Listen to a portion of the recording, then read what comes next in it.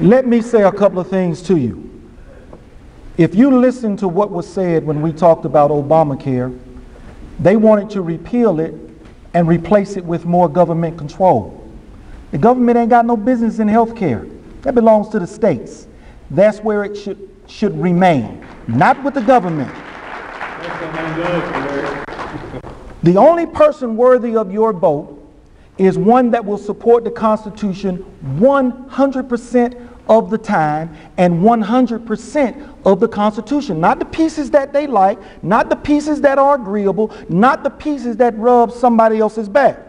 3 men up here in this room have voted to allow the government to spy on you. Now you have an opportunity tonight. When you shake their hand, ask them, why did you allow the government to spy on me? Why did you vote for various forms of the Patriot Act? Why did you vote for indefinite detention? You deserve to know, because it was a violation of at least your Fourth Amendment rights.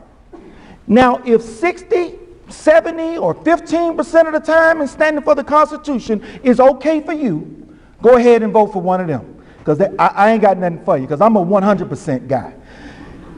Another gentleman that I was sad to find doesn't believe in campus carry.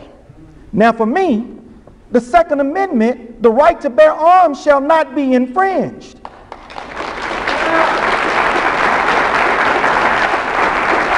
That's being 100% on the Constitution. You have a choice. You can get rid of your blind spots and you can send a message to DC. You can send me. And when you send me, I want you to tell them that I'm coming. And what I'm bringing with me is 100% of the Constitution, 100% of the time.